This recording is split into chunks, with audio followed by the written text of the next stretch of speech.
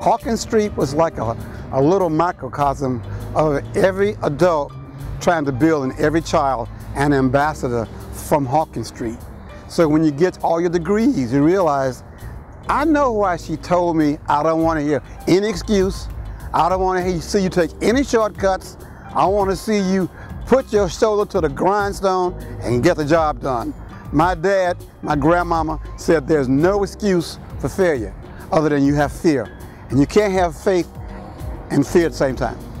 That's the reason I have never been frightened of attacking any job where there's justice involved. Nashville has always been a place of a laboratory. This was the first urban renewal, right? It was the first metropolitan government, and it was the first city in the South to integrate its counters and toilets. Now, that's not a whole lot of saying good things about Nashville, but it is saying that we can make changes. It says we can be a pilot for justice. We haven't become that in the last 30, 40 years. We're going the other direction. But there's a history of this city being on the cutting edge of social justice. We can get back to that, but we've got to stop making excuses for being frightened of our history.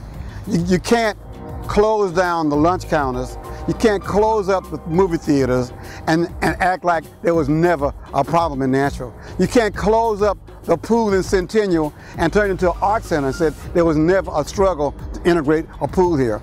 It's like saying, let's don't celebrate the 4th of July because the British get pissed off. You got to look at history and say, we learn from history. Have we finished? We're far from finished. Are we a democracy? Far from it.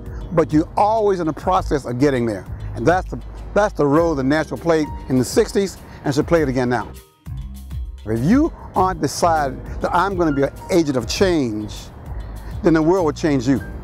It's like my grandma said, you can't have both ways. Either I'm going to be the catalyst to change what I see, or I'm going to accept what I see and let the world change me. And that's a tough personal choice to make. All my children are not radicals, okay? I wouldn't want my children to be clones of radical Kwame Lillard. I want them to find a purpose to say, I'm going to do this good. I know I'm not going to leave this earth unless I leave a mark on this earth. Our generation had left a mark called civil rights. Now, we didn't do all of it. We did leave a mark.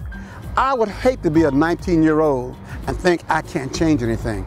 I think that causes a lot of despair, a lot of drug addiction, a lot of sexual abuse, because young folks got to feel, it's my time. I'm going to get this done. They're going to know I was on this earth.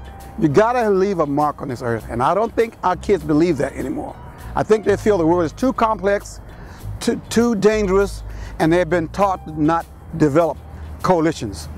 Unless it's your church, your religion, your color, you won't build across the line coalitions to develop more muscle, more resources, more narratives of yes, we can do it. In our group, we like to think locally, but act globally. I think until we can get a generation that really inculcates this concept that we're just one little tiny country on a 250 country globe, one little country that speaks English, one little country that's Christian, and we're in a minority. And we can understand that and teach our children that. Like in Jamaica, the kids learn 4 religions because in Jamaica, all these tourists come there. So the kids have to learn how to relate to all these tourists who are not Baptists, who are not Church of Christ. And we got to learn to our children, you are a global human being on a little planet. Actually, it's not a reward for me. Behind me, there's all my neighbors, all the little old ladies, all the men, all the older guys, the alcoholics, the doctors who took the time to make me a person with a purpose. I think you're giving them an award because they'd be very proud of the fact that I listened. All those many lectures, all those many scoldings, all those many beatings I got for being who I am. And that's who you give an award to.